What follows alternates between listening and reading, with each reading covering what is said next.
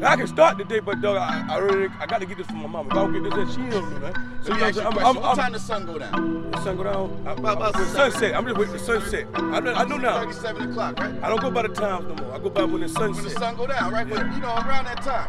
I'm gonna come back and get it.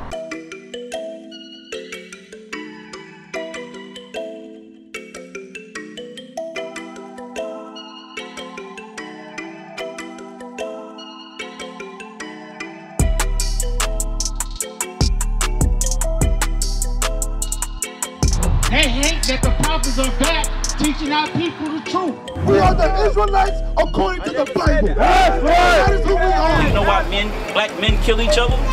Because they don't see each other as Jesus Christ. You're an Israelite from the time of the Jews. Let's look at Hebrews 7 and 14. Because they don't see each other as Jesus Christ.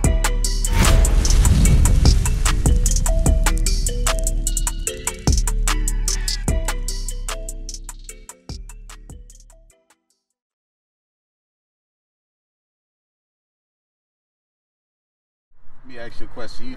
What you mentioned was, what's your name, bro? Cornell. Cornell. We Israel united in Christ, right? You mentioned something heavy. You mentioned that all of that stuff could have been avoided, that situation with the brother, right? How does that, let me ask you a question. Who in our community is going to take charge and start teaching our brothers the right way to go and start being that example to our brothers? It got to start from somewhere. I don't know what.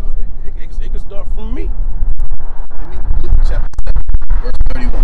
But you're going to understand what we seen out here today is something that we rarely see. We seen a bunch of middle to young black men standing here listening to the word of God. Right. We rarely see that during one teaching session where you see 4 or 5 different black men plus black men over there. That shows that the black men are in this community here, right? But what's going on in this community? Get that in Luke. Luke chapter 7, verse 31. Get out. And the Lord said, whereunto then shall I liken the men of this generation? So the Lord said, whereunto then shall he liken the men of this generation? The so-called black, Hispanic, and Native American men, the children of Israel.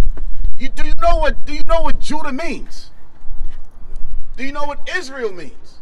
So to say that you're an Israelite, that means that you're a prince that has power with God. Right. To say that you're an Israelite from the tribe of Judah means that you are God's praise. Right. But bigger than that, as a man of the Lord, you're commanded to be a leader. You're commanded to be a pillar. You're commanded to be the one that's teaching our people the right way to go, like the officer was bringing out about that Leviticus 19. We're going to get back to that in a second.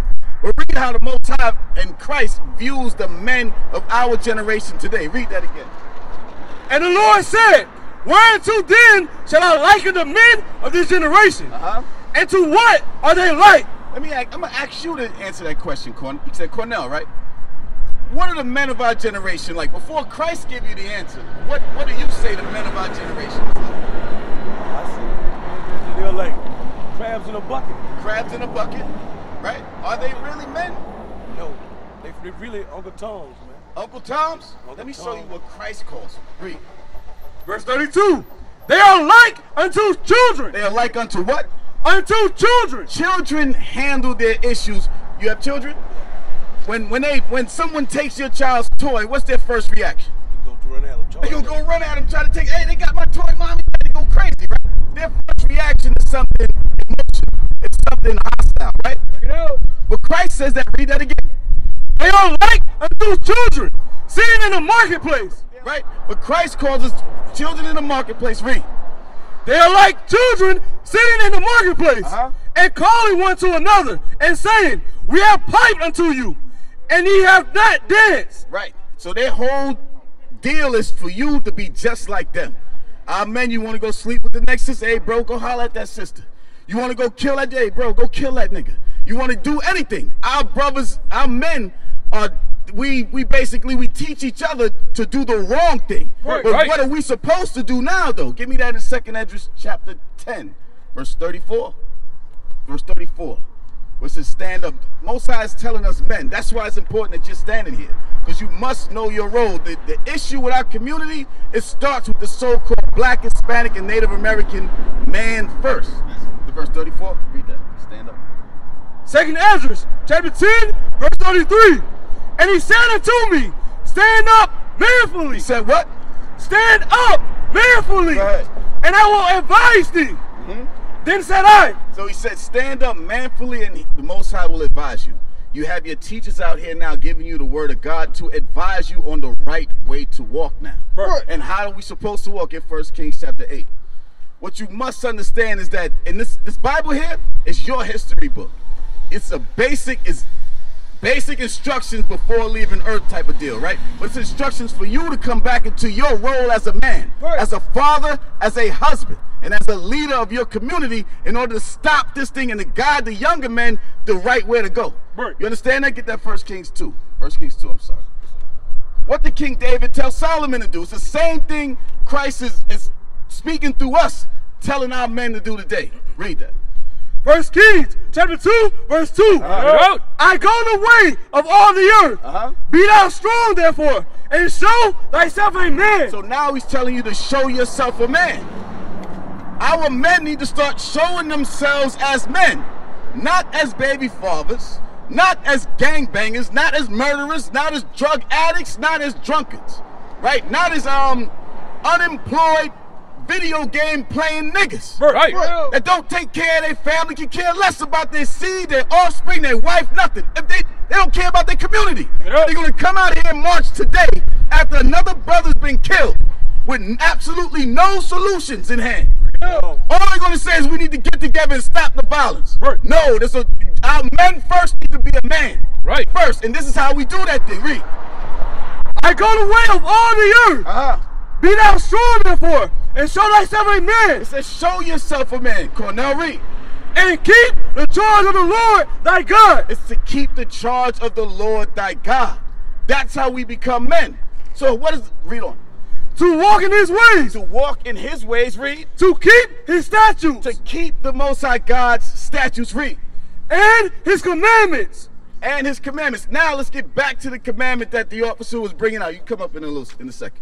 Let's get back to the commandment that you had a question about, Cornell. Right? Let's get Leviticus 19. Now, do you understand? Matter of fact, get Ezekiel 34 and 30 first. You must understand who the Most High is dealing with as well, black man. He's not dealing with the sisters on the same level that he's dealing with you. The officer brought out the divine order. It's God, Christ, man, then women, children, everything else. You have a direct relationship with Christ. He's dealing with you first. But in order for our community to step back up, you have to take your rightful place first. That's why you see us out here now. You don't see no women out here. You see repentant, formerly known as black men walking here and showing our brothers the right way to go so that they can get over here and join the walk with us. So that we can take back our community. Read. Ezekiel chapter 34, verse 31. And ye my flock. It says, ye my flock. The Most High God's flock is what? The flock of my pasture are men. They are what? Are men. No, they're children. Are men. They're women. Are men. The flock of the Most High God's pasture are men. That's right. You understand that? So this is now, go back. Now how do you show yourself a man? Just in this instance. You taking off your hat in honor of your head is showing yourself a man. Right? You're not too ashamed, because guess what? When you got to go to court and they tell you to take your hat off, you do that in reverence to who? The so-called white man. Right. Right? Shalom, Israel. This is Bishop Nathaniel. I want you to know that you can view all our Sabbath classes live on IUIC TV. That's right. I said on IUIC TV. Download the app today. Shalom.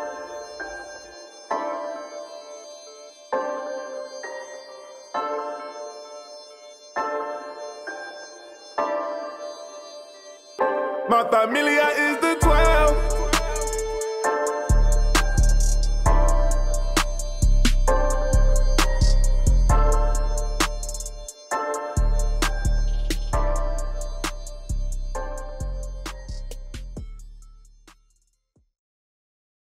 Christ is a so-called black man. We're dealing with the black Messiah, Jesus Christ. Right.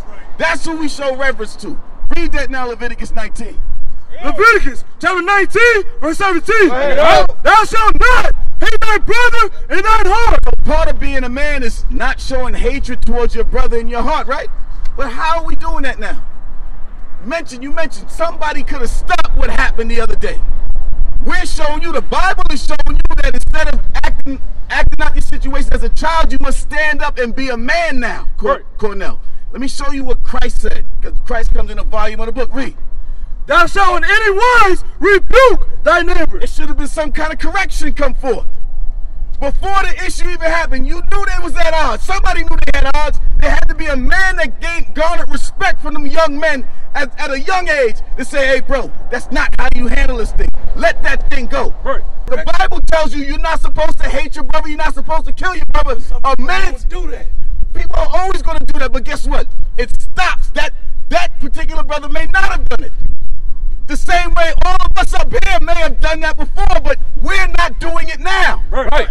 You understand that? So no, everybody's not going to change, but a leader is going to make sure you pull the ones out that are ordained to and that want to change. That's right. But how are you going to know that until you apply that thing? Right. Read that again. Thou shalt not hate thy brother in thine heart. Thou shalt in any wise rebuke thy neighbor. So part of being a man is rebuking your neighbor, your brother. That's the problem. We don't have men that look like us, that come up like us to show us the right way to go. Right. That's the problem. We don't even understand who our neighbor is. Read that again. Thou shalt not hate thy brother in thine heart. Go ahead. Thou shalt in any wise rebuke thy neighbor. To do what?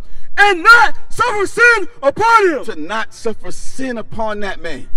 You understand? You were told to take your hat off today because it'll be a sin for you to listen to the word of God with your hat on your head without paying homage to Christ. That's love. Right. If we hated you, we wouldn't tell you those things. Right. If we hated you, the officer wouldn't have went over the Sabbath day and how you're not supposed to buy and sell before that brother walked in the store.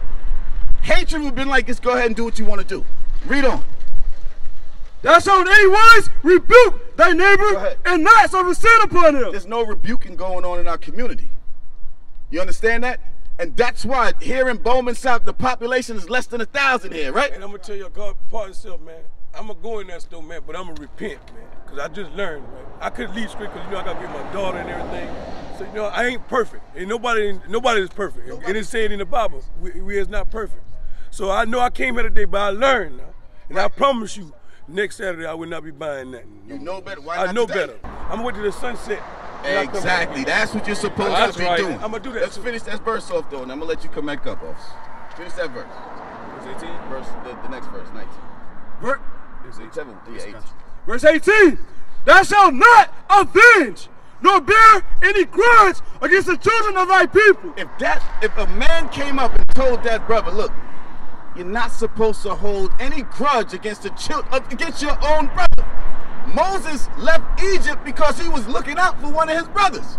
A brother from another nation came and tried to kill one of Moses' brothers, and Moses put the dude to death. He's like, look, he defended his brothers though against the other nations. Right. A leader, now I'm not telling you to go kill the other nations, right? But I'm telling you, your job is to make sure that you're defending your brothers by showing them the right way to go. Somebody got to do it. I can do it.